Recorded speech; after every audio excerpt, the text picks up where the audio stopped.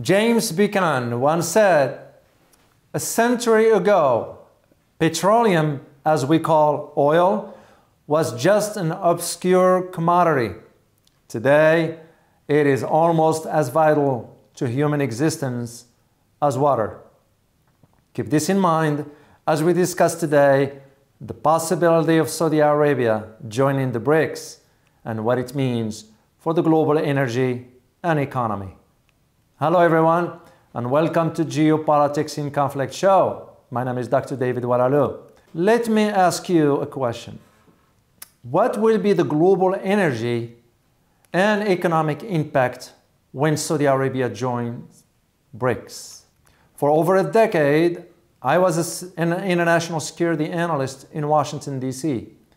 I saw a lot of changes taking place, and I gave high-ranking military officers my analytic prediction on what was coming. What's happening now was something that I could see coming so much so that I wrote a book about Saudi Arabia disclosing the possibility of Saudis joining forces with China. And with President Xi going to Saudi Arabia at the Saudis' invitation, looking at this issue is not limited only to Saudi Arabia or BRICS or China.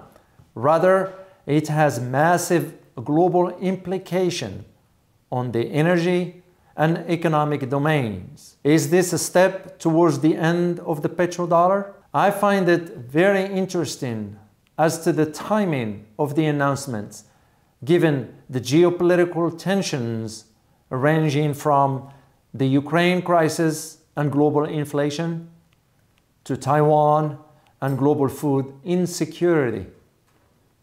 Yet, as a geopolitical analyst, I argue that whether that announcement by the Saudis is a strategic geopolitical pressure attempt or truly a genuine possibility that looms as likely. And if I learned one thing throughout the years is that in international relations, context matters. Because here is the thing that you need to know.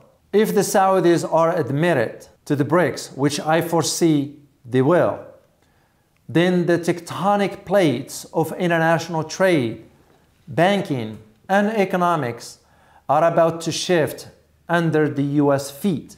Why is that important, you may ask? The short answer is no more petrodollars. Surprisingly, the security and economic focused blocs led by Beijing and Moscow are looking to take on new members of their own, including Argentina, Iran, Saudi Arabia. But for the last two, Iran and Saudi Arabia, the two most influential Middle Eastern rivals, whose interest in shoring up cooperation on this new front could have and will have a significant impact on the global geopolitical balance of power. In the case of Saudi Arabia, joining the BRICS allows it, along with Russia, two major oil producers, to truly influence prices on the global market. Similarly, joining the BRICS, Saudi Arabia will be able to sell oil to two major consuming markets, India and China, with almost 30% of the world population. Let that sink in for a moment. There are two major blocks that I'd like you to know about. What the two blocks are: one is the Shanghai Cooperation Organization, known as SCO, and the other one is BRICS. The former was established in 2001, six-member political, economic, and military coalition that includes China, Russia, and the Central Asian states of Kazakhstan, Kyrgyzstan, and Tajikistan. Before recruiting Southeast Asian nemesis, India and Pakistan, in 2017. The latter one is a grouping of emerging economic powers, originally consisting of Brazil, Russia, India, and China upon its inception in 2006, and later including South Africa in 2010. So here's the thing. China's invitation to Saudi Arabia to join the BRICS suggests the role Saudi Arabia can play in shaping the trajectory for the new global order, at least from an energy, trade, and economic perspective.